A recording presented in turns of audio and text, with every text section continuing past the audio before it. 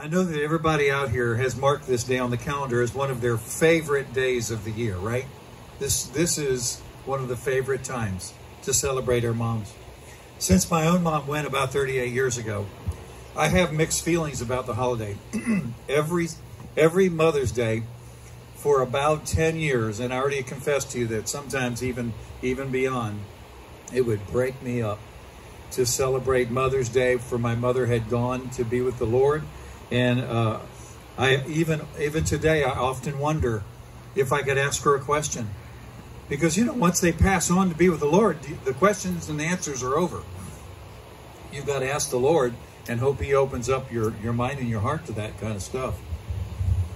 Listen, I love my wife, and she's a great mom. She's just not my mom, but she's Ashlyn's mom. And my sister, Sherry, has never had children. She's never been married.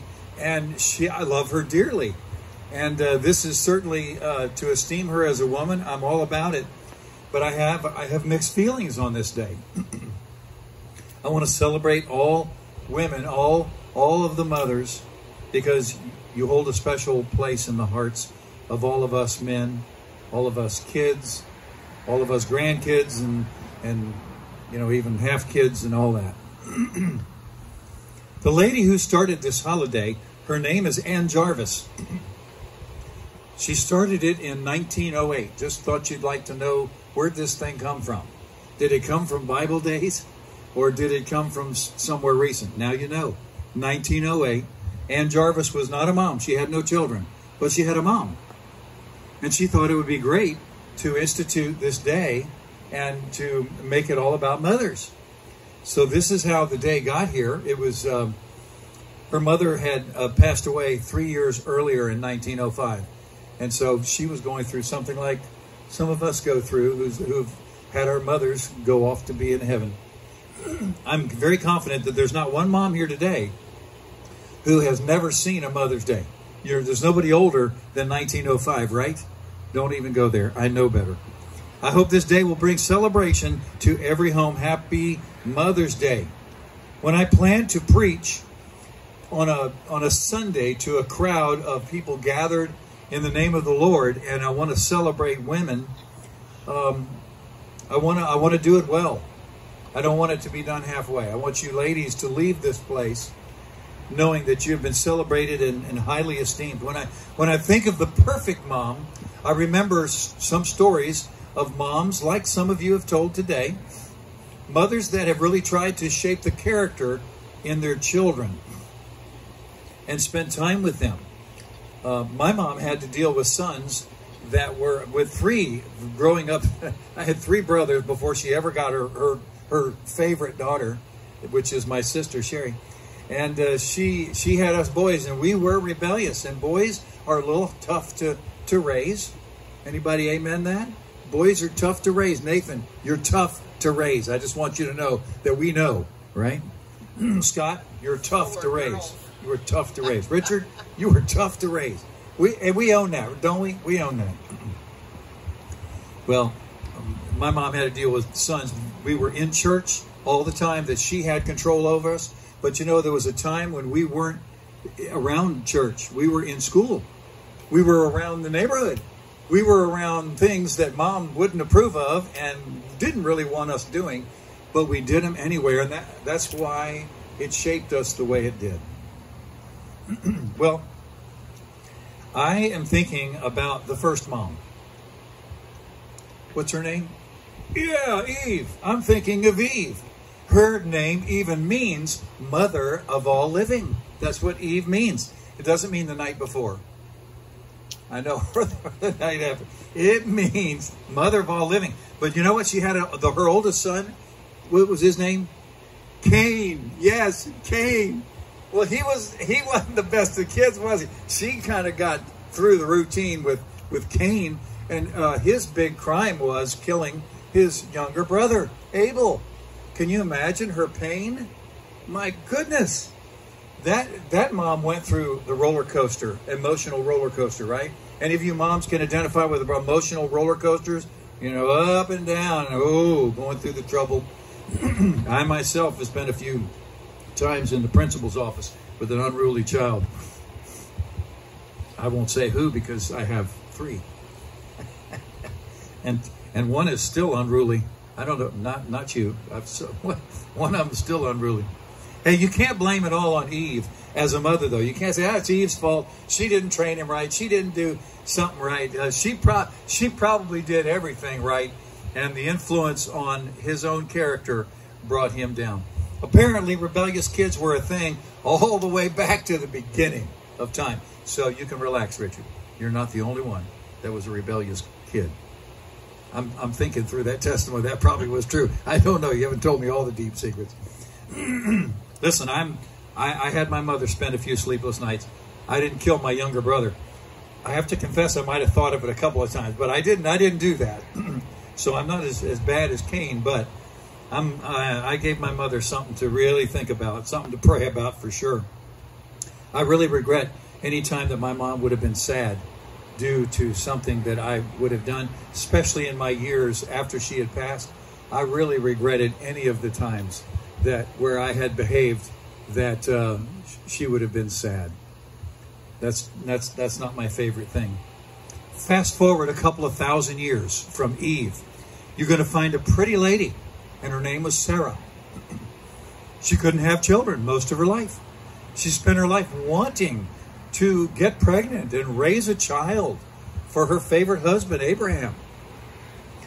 Finally, she was able to, through prayer, through the plan of God, through divine intervention, she was able to get pregnant and conceive and have a child. And what happens? God comes up with another plan to have her husband, her favorite husband, take that son up on a hill and sacrifice him to God. Can you imagine Sarah's emotional roller coaster that day? Her favorite pitted between the love for her son and the love for her husband. And he was pitted between the love for his wife and his obedience to the Lord. Maybe you can appreciate being put in a position like that from time to time. I don't count Abraham as a bad husband or a bad father, but his priority to God caused a great deal of pain for Sarah and his son. No, I do not think of any perfect moms in all of the Bibles when Mother's Day comes by. I can't think of a single mother that was absolutely perfect and did everything right. But I greatly appreciate the last chapter of Proverbs. Maybe some of you ladies and men are familiar with this last chapter in the book of Proverbs. A lot of wisdom in Proverbs. You read through the Proverbs, it talks about how not to be a fool and how to be wise, how to be conscientious, and what to look out for in life that would cause you to stumble. And at the end of it, Proverbs 31, I had hoped to, just a little rabbit trail here, I had hoped to at one time in my life is to write in my book of opinions, chapter 32, the virtuous man. I never got around to it. I may get around to it yet before I die.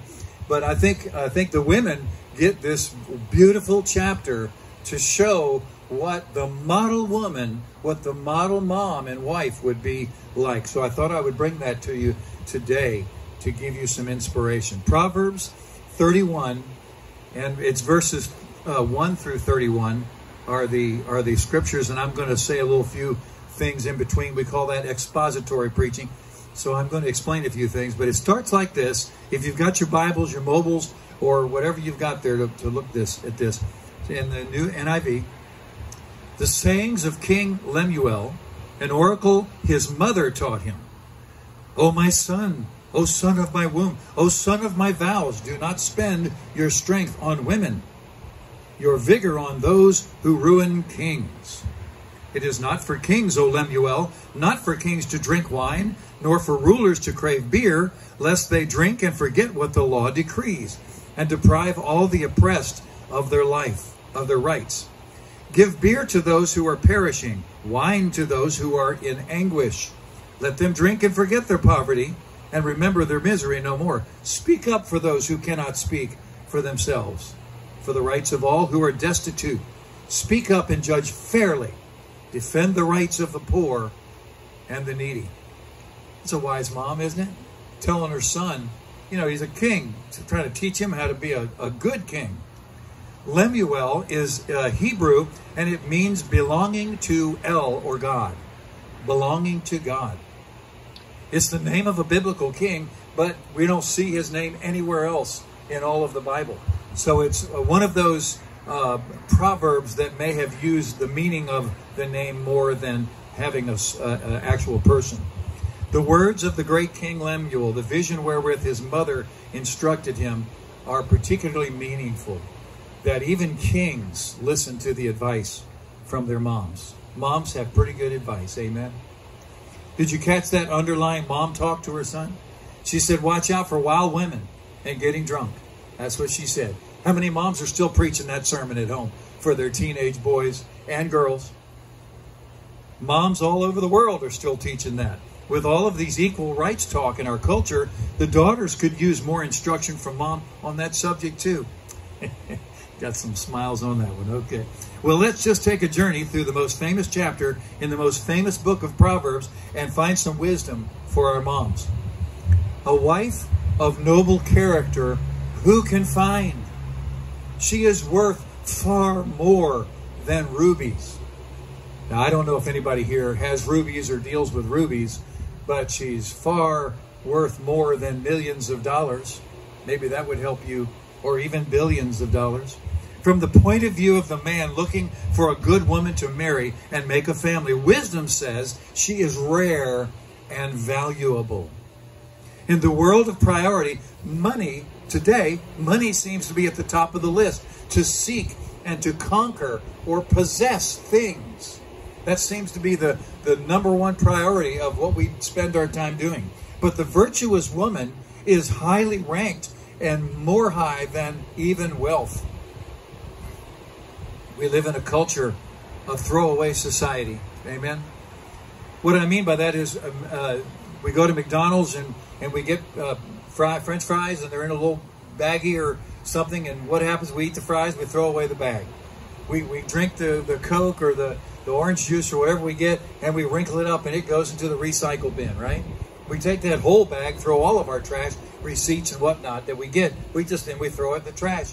Then it goes to recycling or wherever it goes, to the dump from there. Well, I mean, even more than that, sometimes it seems like our marriage vows are disposable. When life gets tough and loving feelings get covered up with stuff like bills that we can't pay, or trouble with our friends, and maybe get in trouble on Facebook for posting something that people are hating on you for, right? That's a thing. Sometimes I've heard from a friend of mine that people go to Facebook jail for, getting into trouble or speaking their mind on Facebook. Sometimes, raising children can be stressful. How about a baby crying all night long? Boy, that'll put some tension between a mother and a father. And sometimes a babysitter. And then the endless arguments. Divorce has become the natural option and cure for our troubles in our relationships. A couple went to a church marriage conference one time, the story is told. The husband paid attention closely to all the things that the counselor, that the speaker was saying, that he could learn how to be a better husband, that he could learn how to show his wife, who's the mother of his children, how much he cares for her and how important that she is in his life. So one day he just said, you know what, this is the day. I'm going to show her that I really, really care for her and how important she is. So he stopped off to the store. He grabbed him a bouquet of flowers, probably roses like these, and he got a box of candy, and he came to the door, and instead of just coming in with his key, he knocked on the door. So his wife comes to the door, opens the door, and he says, "Hi, honey, I love you." He shows her the flowers and the candy, and she busts out in tears. She was upset. The day came that the baby was crying all day long. The washing machine had broken down, and somebody had gotten an ink pen in there and ruined a bunch of her favorite stuff. She had a crisis after crisis during the day, so she opens the door at that particular time, and she told him all the things that had happened, and then finally, you come home drunk. She thought he was drunk because he was treating her differently. Okay, I'll have to not say that one again. Thank you. Okay, there. So she thought he came home drunk, like he'd, been out doing something bad that he had to make up for with flowers and candy, and he was just trying to show her how much he cared. Her husband has full confidence in her and lacks nothing of value. She brings him good, not harm, all the days of her life. Yeah, you guys are still snickering that nobody laughed at that, right? That story just went up. But that's okay. Donna got it first. So Fred, he raised a flag. Thank you. Thank you for that. I'll look up more sick jokes and tell you more later. Yep. Won't be today. I'm all out of sick jokes today. So the woman, this virtuous woman, her husband is all about her. He's going to come home with candy and flowers or put siding on the front of a house. Whatever it takes to let her know that she is highly esteemed. In my language, in my love language, it's siding on the front of the house. The flower thing, we take care of that here. But she brings him good, not harm, all the days of her life. He trusts her unconditionally. We guys, we're blessed to have wives who are the mother of our children, whom we don't have to worry about what their thought is, that they're making a plot against us. We don't have to worry to protect ourselves and our perceived fortune or whatever it is we think we're working for there. We can trust them. And we know that the Proverbs said it right. And it is a life journey to consider her family first and supply all of their needs first, both physical and emotional. Somebody asked me recently about, becoming single again and looking at life from a single person's perspective. And I know for a while I was single. My wife and I were both single for a while, late in life, and it wasn't something we wanted, but it happens. It happens way too often. And in looking around or just becoming in the singles ministry at church even, you hear a lot of stories about people seeking other people. And I had this one lady one time, she said, I would never consider dating a man who didn't have children, because there's something about children that changes a person. And I think that for a single lady who gets married, young, old, middle, whenever, and then has children, the priority switches from meeting their own need to meeting the needs of their children first. And that we want to exalt in you ladies today, in you moms today. She selects wool and flax and works with her eager hands. She is like the merchant ships, bringing her food from afar. She gets up while it is still dark, and she provides food for her family and portions for her servant girls. I'm snickering a little bit. My wife and I had a conversation about this, knowing what we had all studied this and all that. But this morning I left the door open a little. I get up early. I didn't used to. Before her, I didn't. But I do now. And she really relishes the days when she doesn't have to get up in the dark, right, to go to school for reasons that she'd rather not. She's such a great teacher and loves her kids. But sometimes those kids don't give her much of a reason to get up in the dark to come and to help them through their day. But this proverb is talking about the nature of a diligent mom, of the moms who take care of their husbands and their children. It talks about, does anybody remember the days not so long ago when moms would teach their daughters how to make their own clothes? Am I speaking to the choir here? Does anybody here get taught how to make clothes or iron or how to wash clothes? It's really funny. When I was a kid, about Nathan's age, maybe younger, in the basement in Virginia, we had a basement, and in that basement there was a washing machine with a wringer on it. Remember those ringers? We used to my dad, he'd work on something, wash the car, then he'd wring it out to that wringer, sit there and roll that thing, get all the water out, get it kind of flat, let it dry and be flat. Well, my mom taught us boys. She didn't have a girl to teach. So she taught us boys how to iron, how to wash with the washing machine, and how to dry, you know, and not get our fingers caught in there, because after a while, it wasn't the crank type Dennis. I know Dennis is a lot younger than me. He probably doesn't remember. But they became a machine. You could plug the thing in, and you start that clothes in there, and you better get your fingers out of the way, because it would roll it. Well, she taught us how to do it and how to do it safe. And so I have a little comment about when I when I was single for a while, I had my own ironing board, and I had my own iron. I know how to iron. My mother taught me, and I fell in love with this beautiful girl at church. I mean, she had everything. She was godly. She was cute. She still is cute, and she's still godly. And one thing I forgot to ask, you know, what's your favorite thing to do, or, you know, in the way of housekeeping or all of that? Well, I found out very quickly as we designed our house. This is before we got married. I knew this. Married her anyway. She says, I don't iron. I said, I wanted to put an ironing board in our master bedroom with a couple of things. She said, oh no, I don't need that. You go ahead if you want, but I don't need that. And I thought, what? You don't iron? So I'm glad my mom taught me how to iron, because every time I need a shirt, I go get my ironing board and my iron, and I go in that kitchen and I iron that thing. And you know what? My wife, she just buys things that don't need ironing. And so she doesn't need to do that. Right. I love her. I love her. I thought that was funny. You know, a lesser man would have said, that's an issue. We can't get past it. That's a deal breaker. Not me. Not me. She taught us how to cook. I don't do much. The last time I tried to cook, I know you got stories of this, guys and girls. When you were younger, she taught me how to make a cake.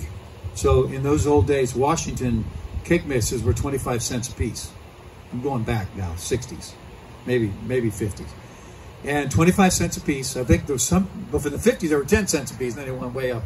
Well, 25 cents a piece. So you bought 2 cake mixes, took 2 to make a cake, and you bought 2 icing mixes, which was also a powdered thing. They looked similar, but one said cake, one said icing. Well, Allan goes and gets so good at making cakes. Come on, Nathan, you're gonna identify with me here. I got so good at making cakes, I didn't have to look at the instructions anymore. So I just grabbed a cake mix, poured it in, grabbed another cake mix, poured it in, mixed it up, put it in the oven, and waited the 30 minutes at 350. Done it a lot of times. I mean, I was taught well how to do that. Well, the cake came out. It looked a little flat. It didn't look like it was supposed to be. Looked a little flat. So I didn't really stick a thing in it to see if it was done. I took it out. I went to make the frosting now. And so I pulled one thing out, and I noticed, wait a second, this isn't a frosting mix. This is a cake mix. And I had two and two before. What happened, Fred? I'll tell you what happened, Fred. I put a cake in a frosting mix and cooked it for 30 minutes. And I'm telling you, don't do it. It doesn't taste good. It doesn't look good. It doesn't work. So anyhow, my mother tried to teach me, but I'm a hard-headed boy. All right, let's go on. She considers a field and buys it. Out of her earnings, she plants a vineyard. This is the virtuous woman. She sets about her work vigorously. Her arms are strong for her tasks. She sees that her trading is profitable, and her lamp does not go out at night. Apparently, this mom is a very smart and talented woman. She is an alpha female mom, for sure. Capability, though, is neither male nor female. This is more for the guys maybe than the girls. This brings up a very sensitive point in our instruction on women and men and the roles that God has given us each, which is different. Some things are the same. Have you ever heard the saying in business circles that say, do you want the man in charge or the woman who knows everything? Just nod if you've heard that before. You've heard that before. And it shouldn't be insulting. It should be exalting, right? That the ladies were called out, that they really knew the inner workings and could answer questions even more than the guy who is in charge. But in our culture, being in charge of a business or a political office or even the head of the house means you are the biggest or the smartest, the most valuable in the arena. That's in our culture. That's not in our scriptures. The insistence for equality in the marriage is destroying, in my opinion, the rules for living that God has given to the marriage couple. It's a mistake that has injured several generations of young people, as well as destroyed so many marriages and families. I think there's a misunderstanding in all of this in our culture. In Ephesians 5:22 through 24, the Bible says, "Wives, submit yourselves to your own husbands as you do to the Lord. For the husband is the head of the wife, as Christ is the head of the church, his body, of which he is the Savior. Now, as the church submits to Christ, so also wives should submit to their husbands in everything." That verse never meant to say that the wife was inferior to the man, who God was calling the head. Never meant to say that. Even in Proverbs, it's talking about how smart she is to be able to handle money and be able to handle business, and she is someone who is very successful. The second chapter of 1 Timothy explains that it is not about capability. It is not that one is over the other because they are greater, better, or any of that. It is an order that God had, the firstborn order. Adam was created first. That's it. There is no other reason for it. Any other reason would reject the command of God from Christ in this matter. The modern feminist movement worldwide is more interested in abortion rights and sexual perversion than the preservation of being a godly family with a godly husband and a godly wife. They're more interested in those things instead of making the marriage work. A mom is not called to be submissive to her children, however. No, moms, you're not submissive to your children. You tell the children what to do, they better do it, right? Or else. What does or else mean? I don't know, but it's painful, I'm sure. I'm sure it's painful. And here goes Proverbs more. In her hand she holds the distaff and grasps the spindle with her fingers. She opens her arms to the poor and extends her hands to the needy. Guys, I don't know if you've studied this at all. The old time, the ladies of the past. I'm talking 100 years ago to 500 to 10,000. Well, it won't be 10. 6,000 years ago. They were doing the same stuff.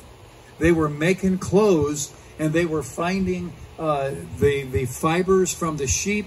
They were finding fibers from the linen, and they were making things with they were spinning it around a couple of implements that were called a distaff and a spindle.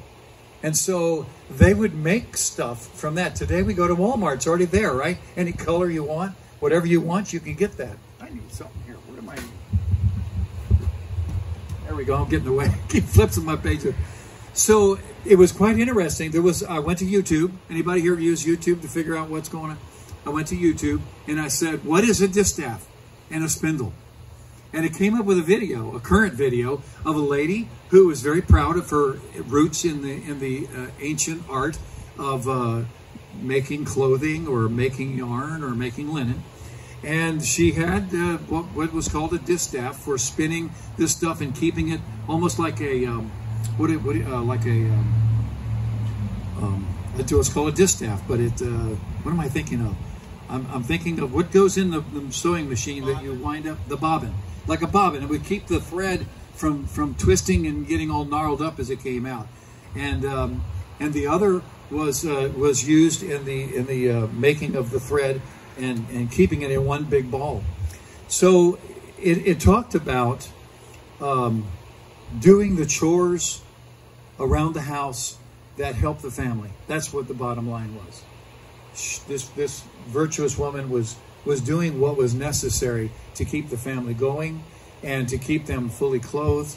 And then it talks about generosity, how generous moms are, that moms do not like to see people in need. And when moms see people in need, the next door neighbor's kids, the next door neighbors, somebody at church or whatever, that there is a heart to help, to extend a hand of help. And that is so admirable in the godly woman.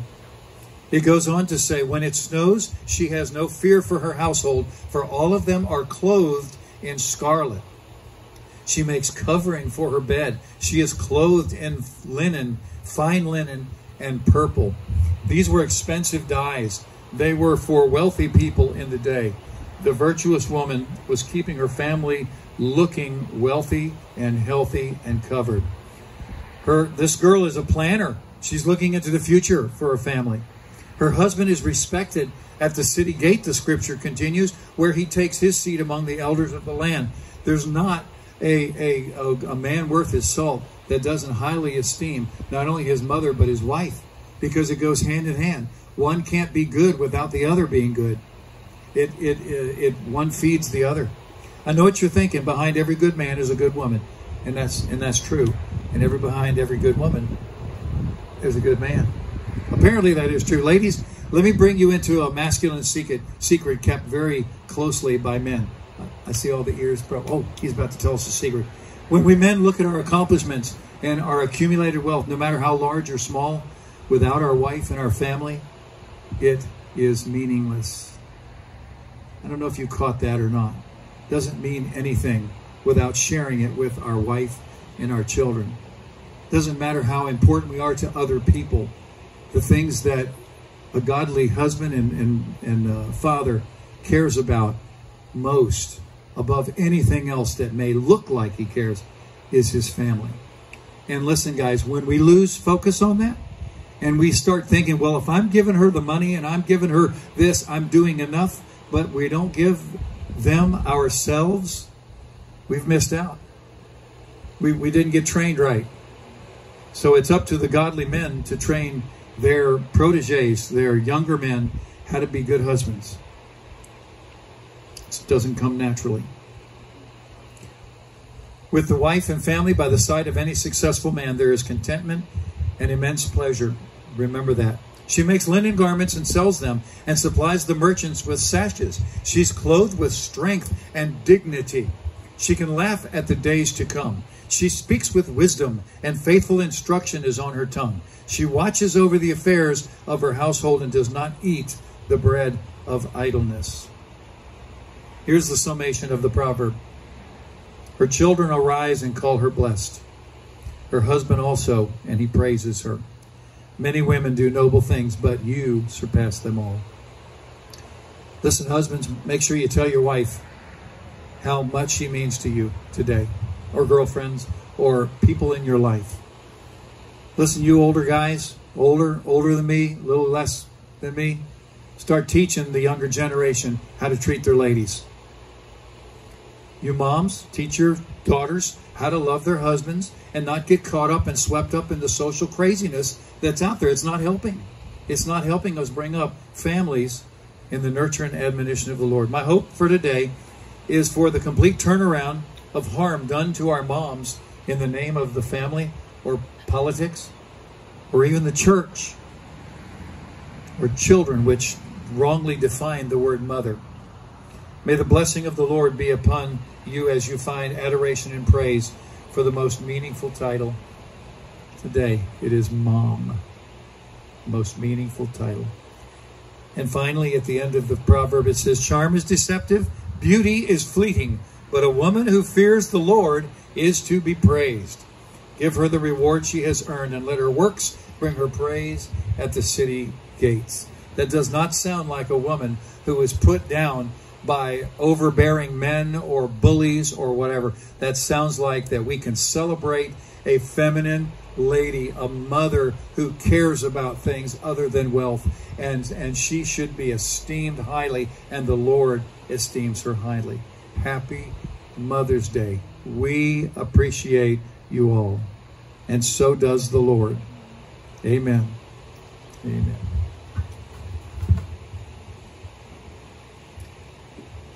I don't really have anything to announce other than I'll get back with you about the opening of the church this coming week. I see Javier left, so I'll have to call him on the phone a little later. But I hope that you have a great celebration today, and that I guess some restaurants are open. Yeah. So if you wanted to take somebody out to a restaurant, Cracker Barrel was packed. Cracker Barrel was packed. That 25% was a big 25, huh? Okay, so I'll probably steer away from Cracker Barrel. We went to a little Italian place the other day. That was, what's the name of that? Mario's? What is it? Romano's. Oh, yeah, Romano's. And it wasn't crowded. And they have good food and they have good service. And I'm sure there are others too. Or just go home and have a nice prepared meal. Do some takeout. Thank you, moms. I hope you feel good about having been here today, but in your role. And I hope you husbands now will be maybe a little more appreciative.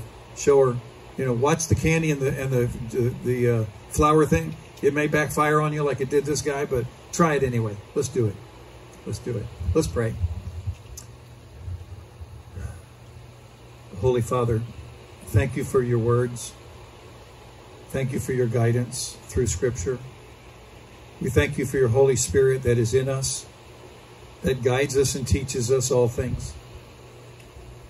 God, we thank you for this little church and what might seem like a little bit of influence. And we've fallen on hard times, Lord, through these days of sickness and fear of getting something. And we pray, God, that you will help us through this time to be even more brave and more valiant, to win souls for you, to preach the good news to those out there that do not know about you. And there seems to be more and more every day. God, we thank you for the blessing of the Christian life. We thank you for the blessing of being here together today to celebrate Mother's Day. And we ask your blessing on all of our moms. Lord, let them know how beloved they truly are. And we ask all of this in Jesus' name. Amen.